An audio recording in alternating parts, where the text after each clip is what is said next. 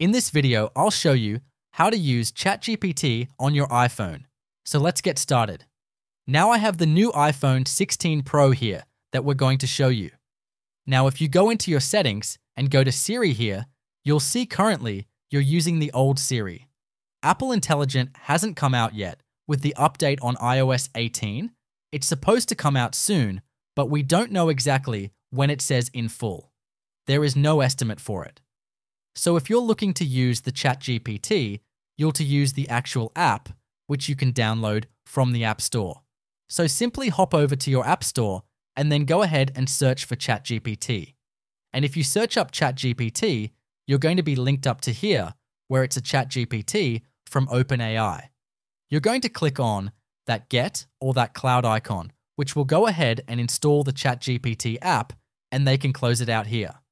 Of course, to install any app, make sure it's signed into your Apple account and connected to the internet. And then we can go ahead and launch the ChatGPT app, which can be exactly available for you to use without Siri right now. You can see here, you can start using it right away. You can go ahead and speak to it.